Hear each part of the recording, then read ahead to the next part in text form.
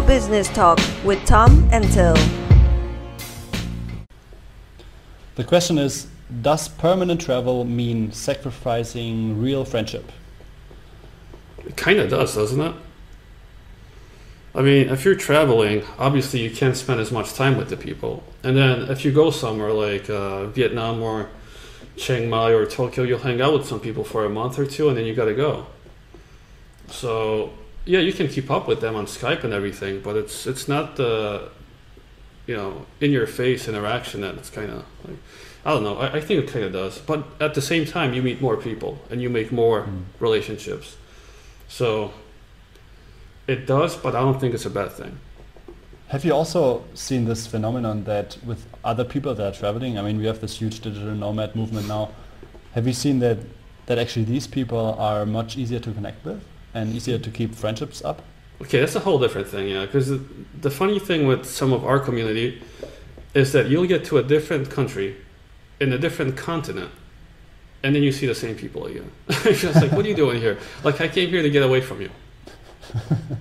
Exactly, they always seem to cluster up. So yeah, that's a whole different thing. But at the same time, like the people from maybe back home, then obviously yes, right? Definitely. I've this phenomenon right now actually with a friend who I'm having really hard time keeping up with, and normally we hung out in person, but just hanging out on Skype is just different. Yeah.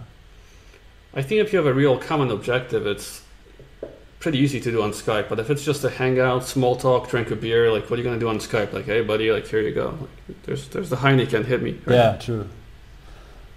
Yeah, I mean we're doing this videos thing for a while now, and we have only seen us for 2 months in the last year around, right? My other co-founder is in Denmark, and I've seen her 5 times already, but only for a week always. So yeah, it's definitely easy to keep up if you have a mission. Yeah, I mean, I haven't ever seen my workers in person, so like it's just fine. But this was more about friendship, right? Like I don't make friends with my workers.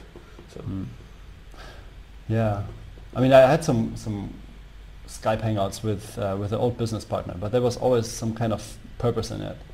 It was never we just hang out and just talk about life and everything. It's really something else. I mean, think about that. Even with your family, right? Like.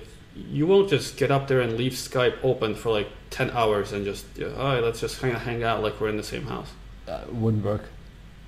Right? It's like, okay, man, what do you want? Yeah. But what it does work though is calling the parents. So I started that 1.5 years ago when I started traveling. I just said every Sunday I call them. I didn't say a time, but I just said Sunday. And that works extremely well. Well, I think it's awesome for that, especially I think I set up the PlayStation 3 for my parents and they can actually see the Skype call or something that I'm doing on the big TV, right? And it's picked up by a camera also that's hooked up to the PS3. So I can see them really well and they see us on the huge TV. So that's kind of helpful. Yeah, that makes sense. If you liked what you heard, please leave us a review on iTunes. They do matter. Also, come and hang out with us on our website, yourownwayout.com. That's yourownwayout.com. See you soon.